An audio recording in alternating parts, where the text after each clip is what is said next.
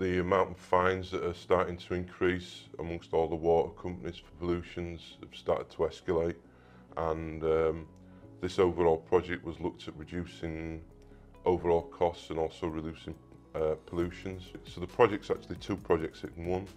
One's 1,000 large rotary assets. These are high-risk pieces of equipment. When failure occurs, they cost a lot of money to put right. They have emergency knock-ons. And the other is the 2,000 pumping stations. We installed the equipment so that we could really see what was happening on the pumping station, and it reduces the amount of non-value adding visits.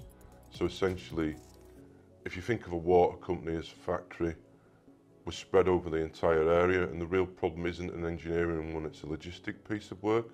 So you've got people driving for 2 hours to go and see an asset. What you don't want them is to drive to 2 hours, find nothing's wrong, and then drive back for 2 hours. You're having to pay for all of that, and it's really a logistical problem.